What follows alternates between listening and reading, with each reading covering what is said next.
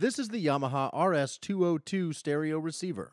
If you are looking for a simple two-channel audio system, this receiver might be the perfect centerpiece. The RS202 may be one of the least expensive stereo receivers available, but Yamaha did not skimp on the quality. It may not have all of the fancy features of more expensive receivers, but what it does have performs really well. Two channels of 100 watts of clean Yamaha power you can use to power up to 2 pairs of speakers.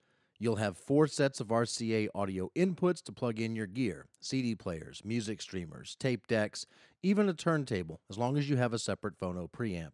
And you can stream music from your phone using Bluetooth. The front panel is sleek and easy to use. You'll have input selector buttons, bass and treble controls, A and B speaker switching, a headphone jack, and AM and FM radio controls. And of course it comes with an AM and an FM antenna and a wireless remote to control it all.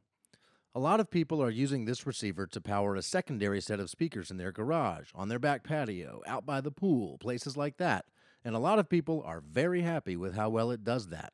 We have over 500 reviews of the Yamaha RS202 by Crutchfield customers, and over 400 of those reviews are 5 out of 5 stars. Here's a quote from a Wellington, Colorado customer. "I was looking for an inexpensive stereo receiver, and this Yamaha RS202 is perfect.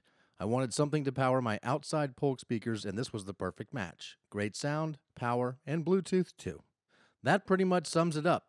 Simple, powerful, easy to use, the Yamaha RS202. If you have any questions, we'd love to see you posted in the comments. Also, please consider liking and subscribing to Crutchfield, and thanks for watching.